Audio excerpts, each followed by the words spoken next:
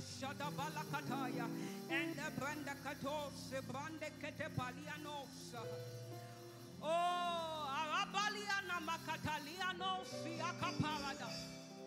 Elada berekatali ando sobarabaliana kataya. Elibrande kesikataya. Eya gada gada gada gatasha. Alike paramalianos.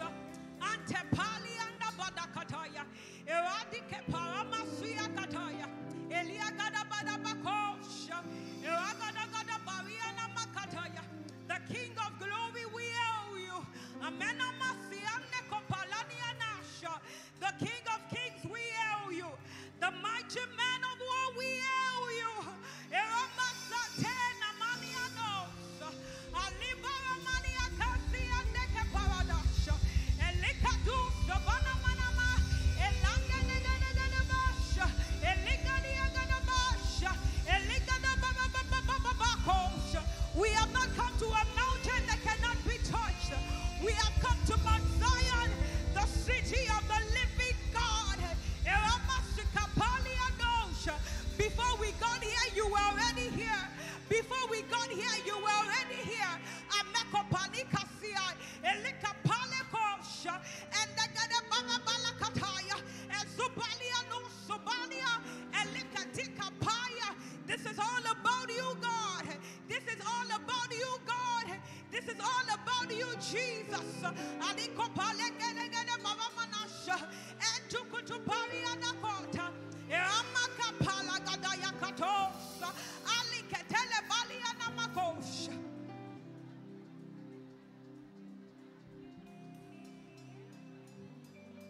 Lift your voice, pray in the Holy Ghost. Lift up your voice, pray in the Holy Ghost. Lift up your voice and pray in the Holy Ghost. Alemano kosa bara maliana kosa.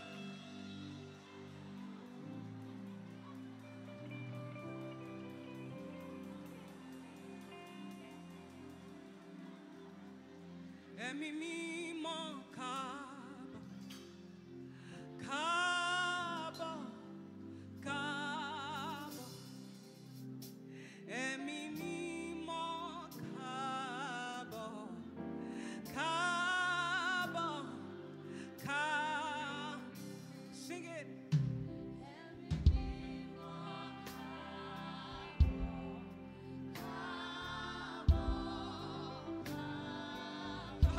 We welcome you, God. Holy Ghost, we welcome you. Holy Ghost, we welcome you. Holy Ghost, we welcome you. Come on, come on, come. Emi mimo come, emi mimo come. Aye aye come, aye aye come. Yeah.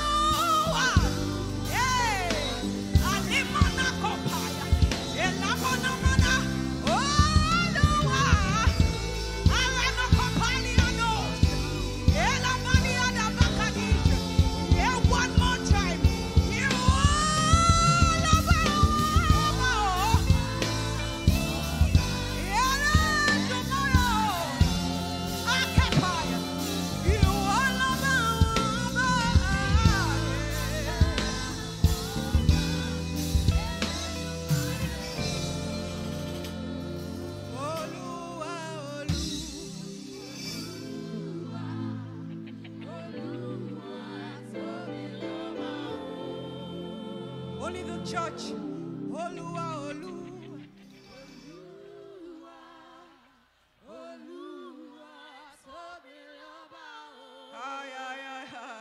Olua, Olua. You know, Bagodi Gate. And a Kapakos. Atekopakatikos. And the Barakotos Shata. Erina Makopaliana Kata. A Katapanda Gadosia. Ramane Manakos. Alikatike Paranadis. Elakati Barabakos. Enomene Catalabanianos. Arinto Copacataliacos. Emande Catapalacatabaria Copaya. Edogotobariacos. Aya. Aya. Aya. Anamana Copalagadianos. Elanda Pacatapaya. Intercopalianos. Elega de Paradi Capa.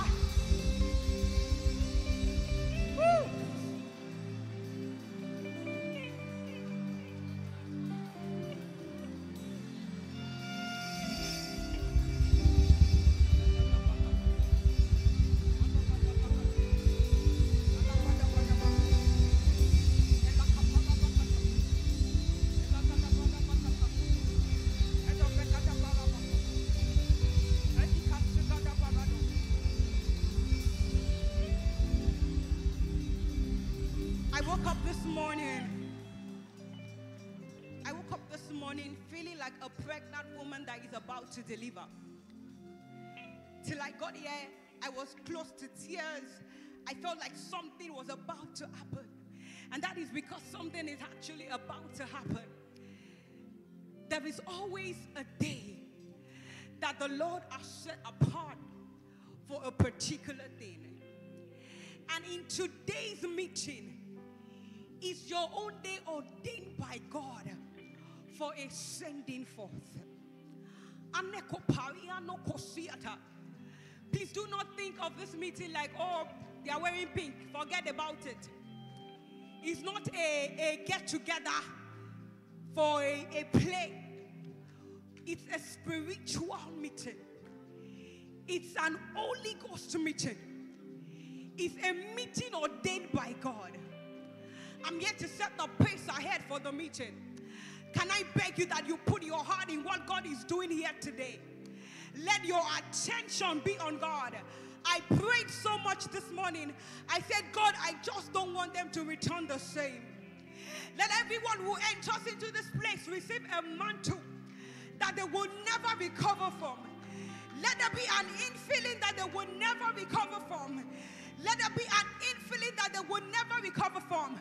You have prayed, you have fasted, you have waited on God for this meeting. It is not a joke. Before we sit there, we're going to pray. And you're going to pray in the Holy Ghost. Now listen to me. The reason we pray in the Spirit before a meeting is not a cliche. It's not because we want to pray. It's because the Bible says that the carnal man cannot understand the things of the Spirit. So we have to stay in that place of pressing into the Spirit so that our heart, our mind, our soul will be able to receive the outpourings of the Spirit. Do you understand me? Do you understand me? So there are outpourings in the Spirit. There are things happening in the Spirit right now. There are quickenings in the atmosphere. There are exchanges going on. Before you even came here, there are outpourings that are starting to happen here. Come on. The portals here are already opened. And angels of God are sent and descend upon this place. So you will help yourself to be in the Spirit, to receive the quickness of the Spirit. Can you pray in the Spirit?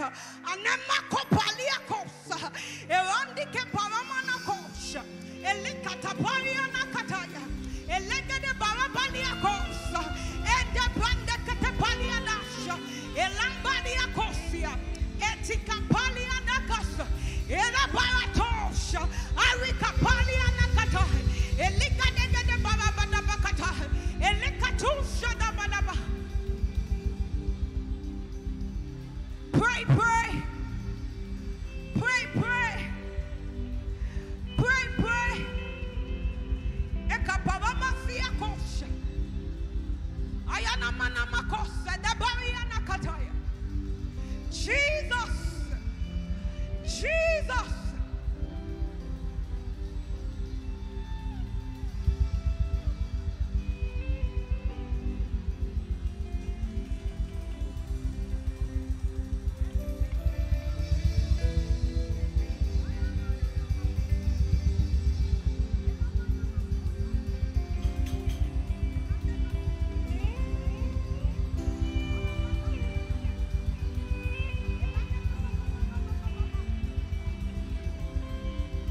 In Jesus' name we have prayed. You're going to pray this prayer before you sit down. And I mentioned it in the prayers last night. It is one thing that we say that you are being sent for. But then God began to quicken in my heart yesterday that there is a qualification to be sent forth. That before you can even say that, yes, I am being sent forth, I am going forward, there is a qualification. And I'm going to tell you about the qualification. But before we begin, I want you to pray with all of your heart. Father, qualify me for sending forth. Father, qualify me for my going forth. Whatever I need to be, whoever I need to be, whatever preparation that I need to take, Father, help me to be qualified for my sending forth. There were 12 disciples. 12 of them were going, but one of them fell out along the way. Lord, help me that I will be qualified to my... Is this how you pray? Is this how you pray? Is this how you pray?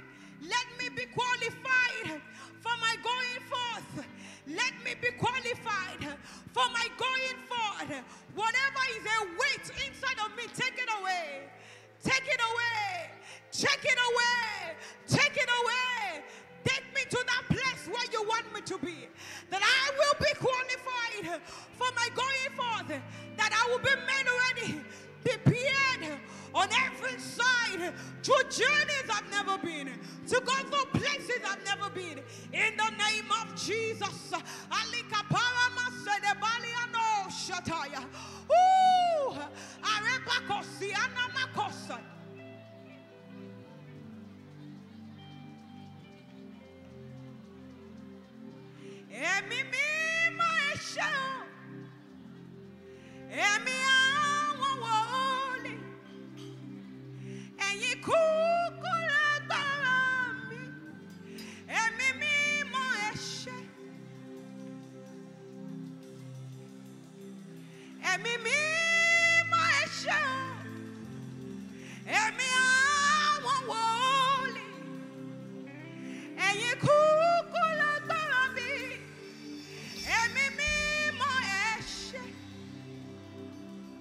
We go nowhere without you. We do nothing without you. Lord, if you do not help us, we cannot help ourselves. If you do not help us, we cannot help ourselves. Help us to be qualified for the journey. Help us to be qualified for the journey. Help us, Lord, to be qualified for the journey.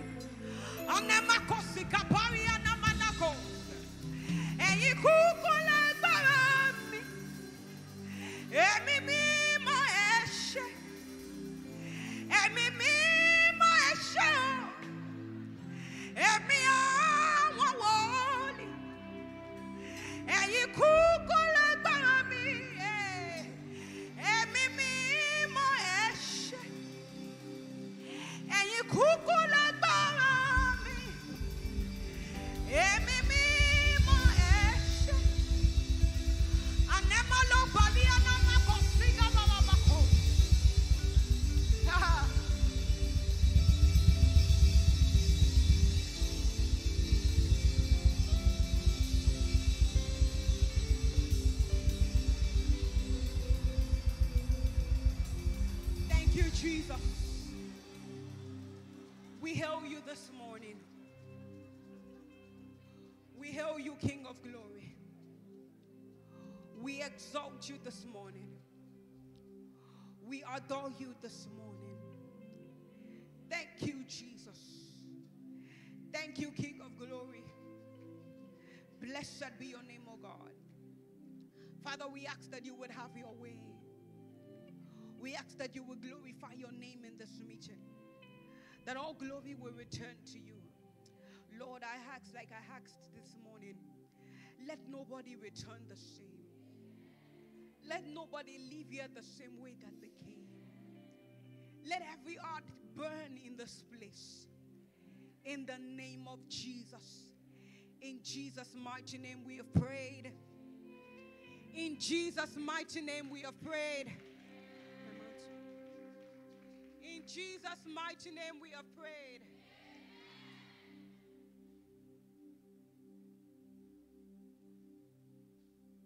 Please have your seat. God bless you. You can welcome the person to your left and to your right. Tell them you're welcome to Oasis conference. We've anticipated this day for so long, and it's finally here. Can we give Jesus a shout of praise? Hallelujah. Do I have the prophetic women in this place? Oh, thank you for coming. Thank you for making it down. Royal Diadems in the house. God bless you. Thank you for supporting to make this day a reality. Can I ask that if we have pastors' wives in the house, you're a pastor's wife on any level, please, we have prepared a seat for you. Please come forward. Pastors' wives from any level, Rccg or surroundings, please come forward. Don't be shy. We love you. I've been trying to look around to see those that I know. Oh, please come forward. Please come forward. It's so good to see you, Ma. So good to see you, Ma. This way. Please help them with their bags. You're welcome, Ma. Thank you so much.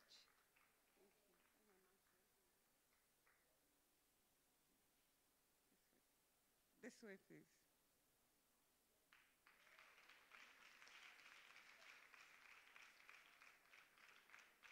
Thank you very much, Ma. We celebrate you. Thank you so much, Ma. Thank you. Thank you so much. Can you celebrate yourselves? Hallelujah. So there's a lot of allocation. There's a lot of allocation for us today. And I do not want us to miss out on any. I have just come here to align your heart before our guests will start ministering. And so your hearts will be aligned to receive all that Abba wants you to receive today. Hallelujah. Please open your Bibles with me to the book of Luke chapter 10, where we got our text, our theme from. Luke chapter 10, verse 2.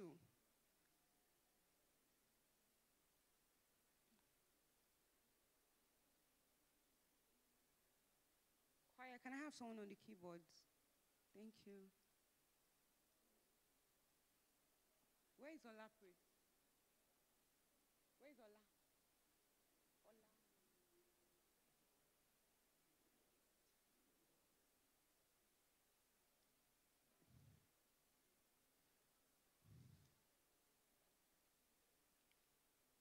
Luke chapter 10, verse 2. Let me read from verse 1. After these things, the Lord appointed other 70 also, and sent them. You can't hear me. After these things, the Lord appointed other 70 also, and sent them 2 and 2 before his face, into every city and place, whither he himself would come. Therefore said he unto them, the harvest truly is great, but the laborers are few. Pray ye therefore the Lord of the harvest, that he will send forth laborers into the harvest. Last year we had the Oasis conference, Oasis retreat with the prophetic women. Envoys had not started. And God gave us a theme, which was the anointing. And then immediately after that conference, God told me and made it clear to me that the next theme was going forth. that you receive the anointing not to sit down. You receive the anointing not to stay where you are, but you receive the anointing so that you can be sent forth. Hallelujah. So, as we were planning for this program, God made me understand even more that there are many people that God has given you assignments. You know that He has given you assignments. You know that He has called you. You know that there is something that He wants you to do.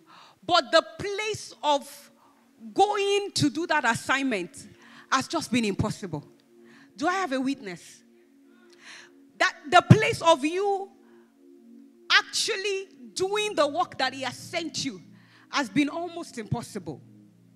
But you just say, I want to start, but I just don't know how to start. I want to do this thing, but I just don't know how to go about it. And there's this contention. But I tell you by the Spirit of God, that is why God brought you here. Hallelujah. Because as you're stepping out of this door today, you begin to do what He wants you to do. And you begin to do it exactly the way He wants you to do it. In the name of Jesus. And God gave us the scripture. When He was sending them out, He was sending out 70. And He sent them out 2 and 2. And then He said, the harvest truly is great, but the laborers are few. The harvest truly is great, but the laborers are few. No, there is so much that I want to do, but the laborers are few. There is so much I want to send them, but the laborers are few.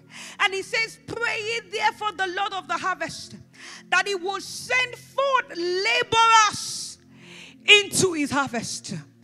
Pray ye therefore the Lord of the harvest, that He will send you to bring forth His harvest. Pray ye therefore the Lord of the harvest, that He will send Moyo, that He will send Shell, that He will send Pheromi into His harvest. I have come by the Spirit of the Lord to tell you that you are the laborer that we have been waiting for. I have come to tell you by the Spirit of the Lord that you are that female warrior that we have been waiting for. You are that laborer that God has ordained. You are that laborer that God has decided that you will defend the harvest of the Lord. You are that person, that woman that He has called, that man that He has called, that you will defend the harvest of the Lord. And it is by no coincidence that there are men here. And He is saying to you all that you are that laborer that I am waiting for. One of the mandates that God has given me is to raise an army of female warriors unto Him that will defend His army, that will stand at the forefront, that will be forefront liners, that will stand to defend the work of the Father in every sphere, whatever they find themselves. And I also have an agenda to make women know and understand that the mandate of God upon your life is not little. The mandate of the womb upon you is not little. The mandate of the entire health of the entire instruction by God for fruitfulness is laid upon the head of a woman. The entire multiplication of the woman, the entire fulfillment of the entire race is laid upon the woman. And the woman is pivotal to God. And even in this season, the woman gender is pivotal to God. And you can check through history. There are folds and seasons where you will see the hand of God upon the woman gender so strongly. And again, it is happening now in the season where God is calling out female laborers. Female laborers that will go forth to draw in the harvest. God is calling forth female laborers, female kingdom warriors that will go out to draw in the harvest of the Lord. You're receiving that mandate today, and you will not sit down on it. You would go forth in the name of Jesus. Let me quickly share another scripture with you. Mark chapter 3.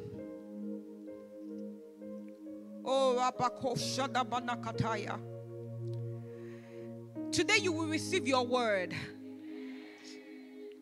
in the name of Jesus. Mark chapter 3 verse 13.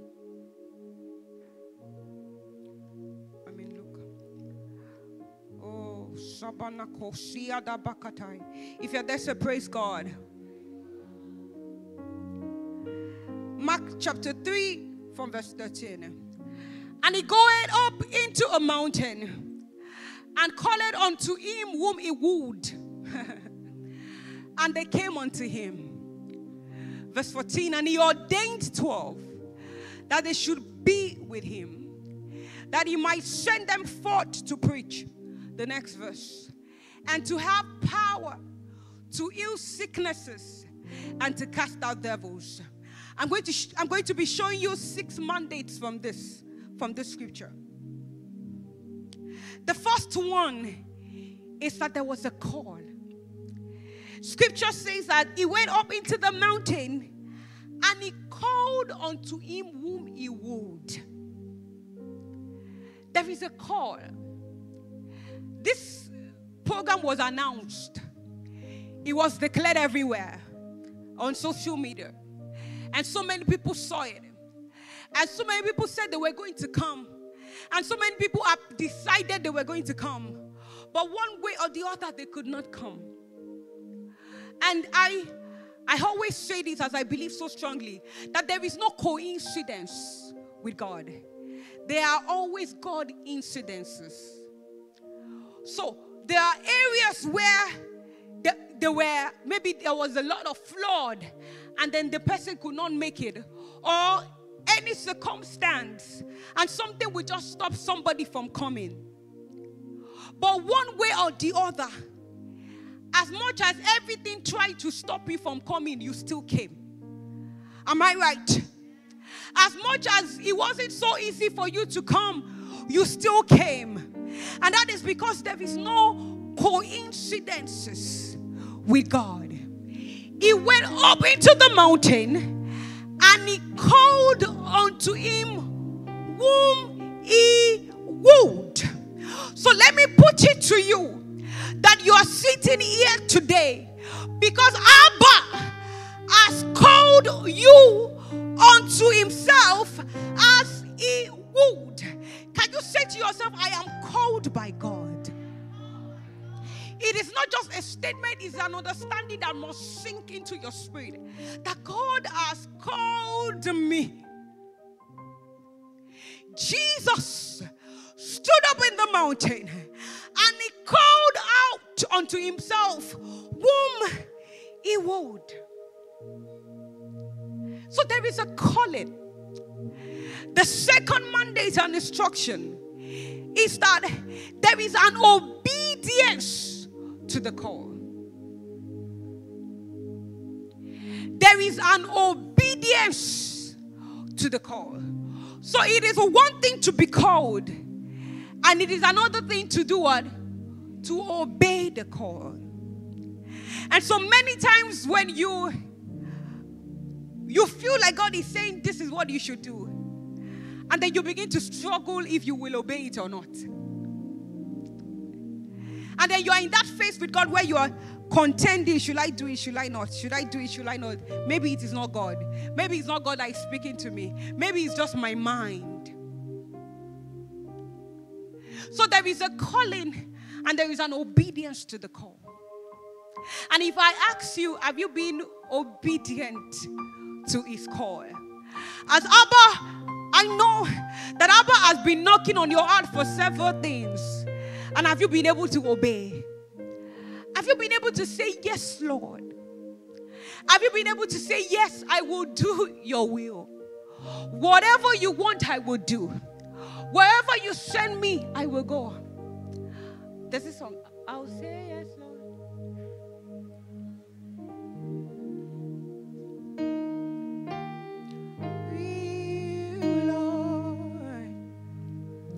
I'll say yes. Where you lead me, I will go. I'll say yes, Lord. I'll say yes. Some of you are going to say yes after this meeting. No, right here in this meeting, you will say yes to God.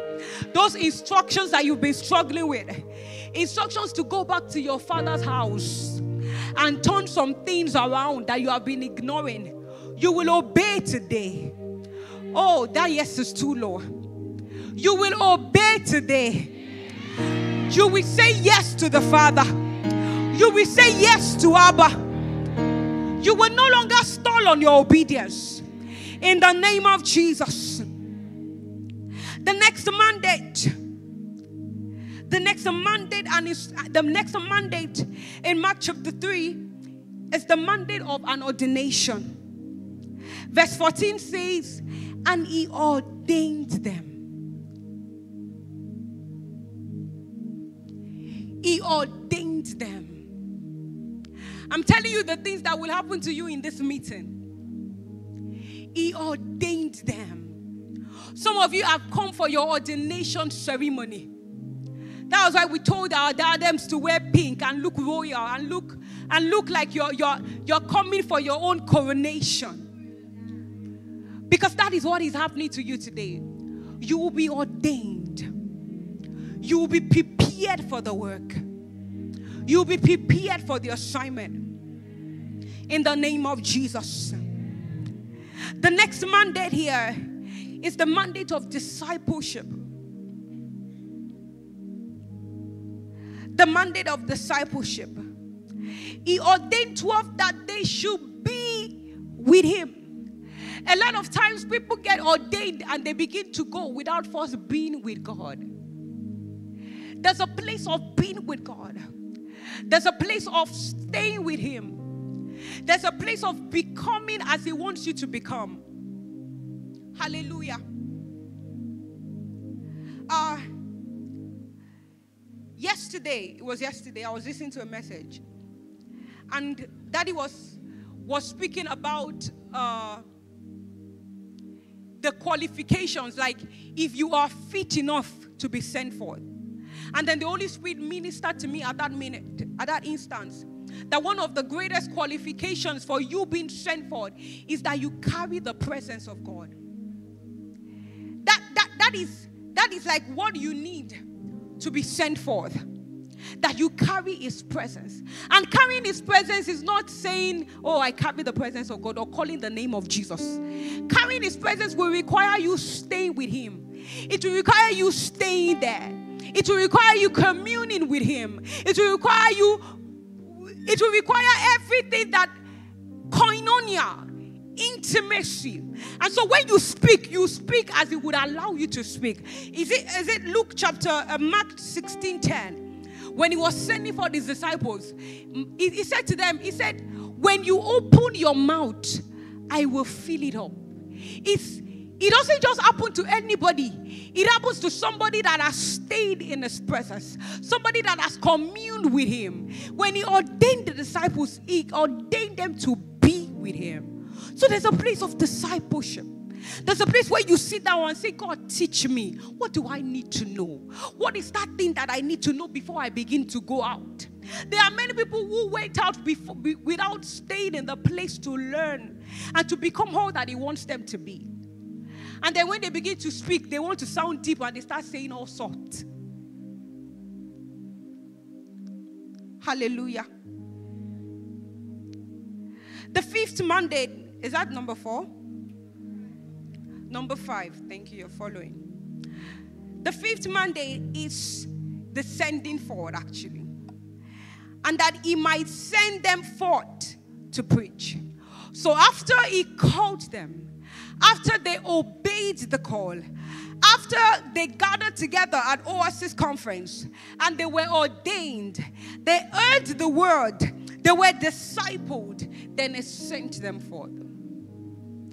And so you are being sent forth today. In fact, we're having a sending forth ceremony for you today. And what that means is that after today, if I see you and I say, tell me about yourself. I've done that a number of times, and I just tell somebody, tell me about yourself. And then they are saying all sort of things. I'm like, what is your assignment? What is your purpose? What are you doing? And then they are like, I know that God wants me to do this. I know that you know. But what steps are you taking to begin to do that thing? The world is tired of people that know purpose. We have heard it so many times. You must know your purpose. You must know your calling. Yes, we now know our purpose. Tell us how we will move. Yes, I know my purpose, but I need to begin to do it. We know that you know your purpose. You know that God has sent you to the fashion industry. You know that God has sent you to the mountains of education. You know that you are the next woman in politics. Have you started the journey? Have you actually begun? What are you doing? What steps have you taken? What things have you done? You must move from the level of knowing it to actually doing it. And that is why this meeting is not like every other meeting. This meeting is not just for a gathering so that sisters will say that we did something. No. This meeting is so that we move from here and we begin to do. And that is why we're going to have impartations tonight. We would hold ourselves as sisters, we would pray. So that nobody will be missing. So that nobody will say, I did not get my own. Everybody will be touched. One way or the other. And so that, because I know, if what Jesus did is called a 70 and he sent them out 2 by 2. We are more than 70 here. Maybe I didn't read to you when they came back. Let me read to you what happened when they came back. Luke chapter 10.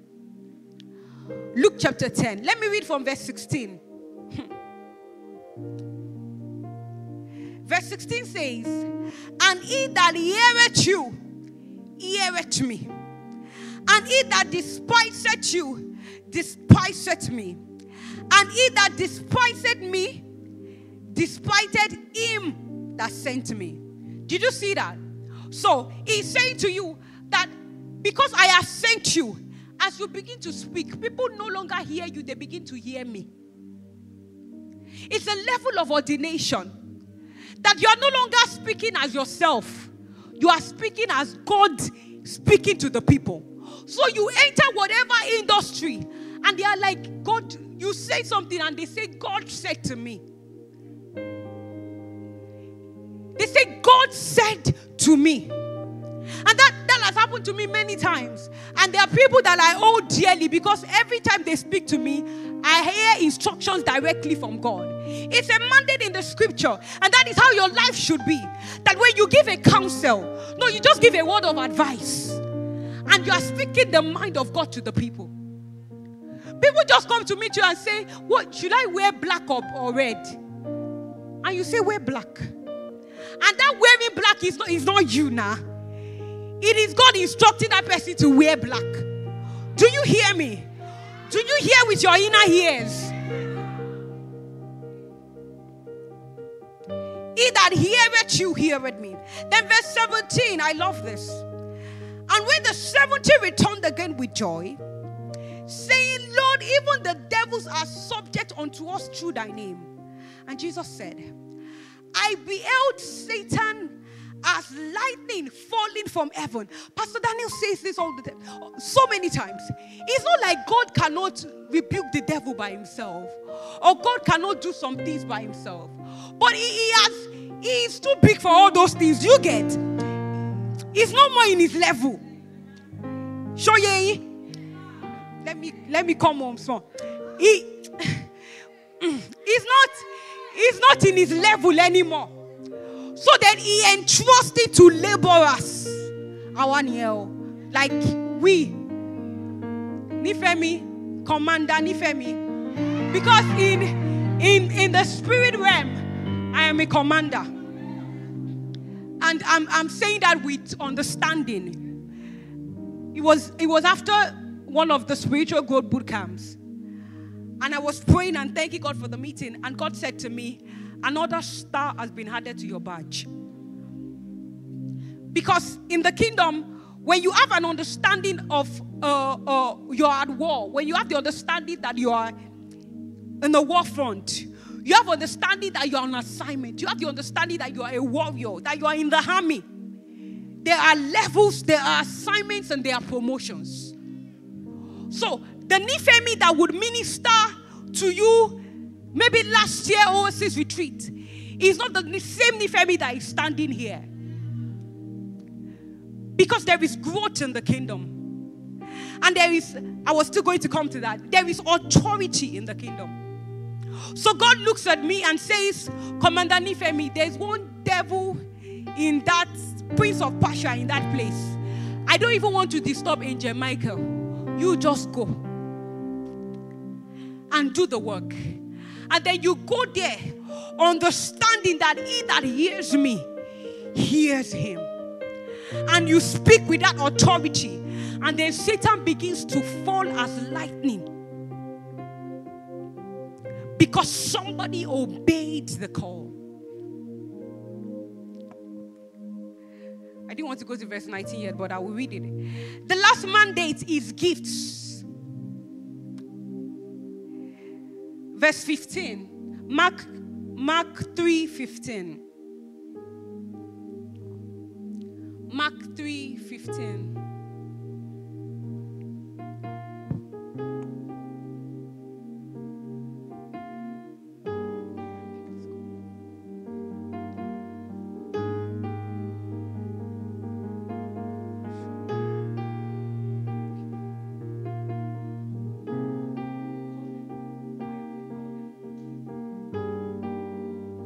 And to have power to heal sicknesses and to cast out devils.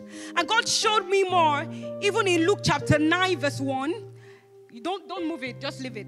Luke 9 verse 1, I'll read it from here. When he called his 12 disciples together, he gave them power and authority over all devils to cure diseases. And God made me understand that he gives power to heal sicknesses and authority to cast out devils. Listen to this. This is how he explained to me. So you might not take it as your own theology, but then I understood it like that and he reframed my mind. So he gave power to heal diseases and authority to cast out devils. Can we please celebrate my DDK? My general DDK. You're welcome, Mom. You're welcome. So he gave power to heal sicknesses and authority to cast out devils. Do you see that? So there are gifts. He gives power and he gives authority. So you don't even have to get to a particular realm before you begin to speak with authority against devils. Do you see that? What he gives to you is authority. What he gives to you as a sending you forth is the authority to rebuke the devil. You have it. You have it. They came back and they said, Jesus said, I saw Satan falling down as lightning from heaven. In Luke 10:19, he says, behold, I give unto you power to tread on serpents and scorpions and over all powers of the enemy, and nothing shall by any means hurt you. So there are locations to your sending forth. There are gifts assigned to your sending forth. There are locations that you must possess, and locations that you must hold, that you must have. As he's sending you forth, he's not sending you to go on your own. There are locations to you. So he is sending you forth. He is sending you forth. He is sending you forth. And if you believe that, if that word is for you, and we have spoken about the 6 mandates, that there is a calling, there is an obedience to the call, there's an ordination, there is discipleship, and there is a sending forth. And finally, there are gifts allocated to you being sent forth. And there is one more allocation to your sending forth that is a round off. That allocation is in Matthew chapter 10, 16 to 17. Matthew 10, 16 to 17. Can I have it? Behold, I send you forth as sheep in the midst of wolves. Ye will therefore be wise as serpents and harmless as doves. The next verse. But beware of men, For they will deliver you up to the councils, and they will scourge you in their synagogues. So can I tell you a not so sweet story that there are persecutions allocated to your sending forth. So I'm not telling you that it's going to be easy. I'm not telling you that it's all going to be a bed of roses. I'm not telling you that it's going to be sweet every time. Those of us that went to Makoko yesterday, how was it? Talk to me now. And some people go home at what time of the night? True floods. And that is not even a scourging. There are more scourges that will come. There are more persecutions that will come. We had a powerful testimony here on Sunday that got me in tears. It was Sister Tina's husband. He said God told him that I will silence your mockers. And at the point he was saying that God, take this suffering away. And God was saying, you don't have mockers yet.